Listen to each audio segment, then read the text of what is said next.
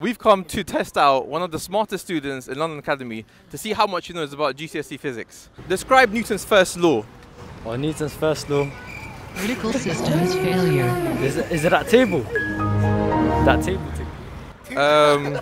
Okay, let's go ask another question, Nasa. Do you know what terminal velocity is? No, it's spastic.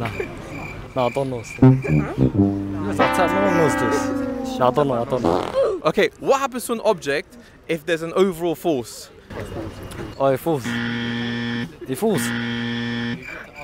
The gravity goes on in it and then it falls. Huh?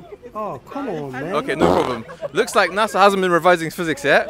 We're going to go through some slides and see what he picks up. Ninja NASA wanted to go to space, but with answers like that, he had to cover his face. He ate the ExamQA slides at a frightening pace, as he was banned from the notorious burger place.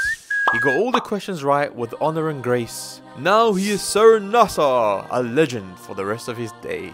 What is terminal velocity? It's the maximum speed of an object when it is balanced out. The force is balanced out. Perfect, you got it right. Very good, very good. What is the equation for momentum? Mass times velocity. Perfect, you got it right. We have a liftoff. NASA, what is Newton's second law? It's F equals ma. Excellent!